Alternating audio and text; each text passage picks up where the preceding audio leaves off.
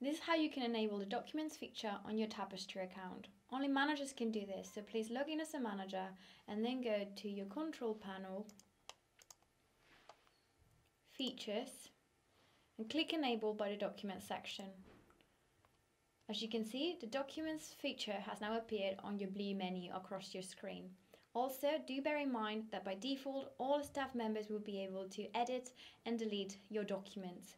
If you want to change this, make sure that you visit the staff permissions, which you can do by clicking on this button here. Now you can edit your permissions and change it to not permitted if you want to. Please bear in mind that all staff members will be able to see the documents that you upload to the feature. However, you can pick and choose whether relatives see this or not.